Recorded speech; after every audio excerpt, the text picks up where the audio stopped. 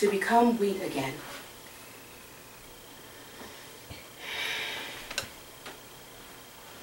I don't really talk much about poems, but I'll talk a little bit about this one. This one and the one I'll read after this is about my father. And he was a phenomenal man. And these two poems I'm reading are based on the experience I had where in my mid-20s I was baptized.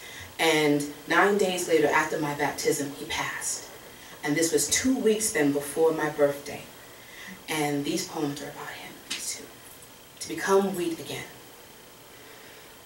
He stood there on the edge looking down at daughter with tears in bowls of blue, muted trumpet, coming down train of memory with only a few miles to go to see her, a white pearl, itched from speck of uninvited sand into gem, that pearl, that precious pearl he knows he would have to give back, but broke his back.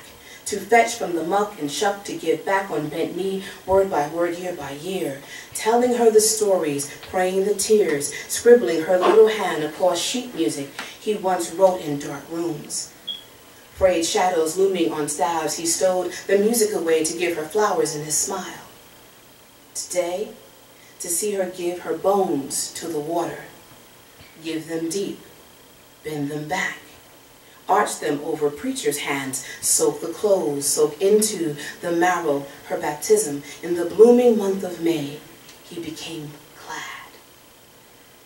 For a few days later, he too arched his bones over wife's unsuspecting arms. Few weeks before daughter's birthday, he gave his bones to become wheat.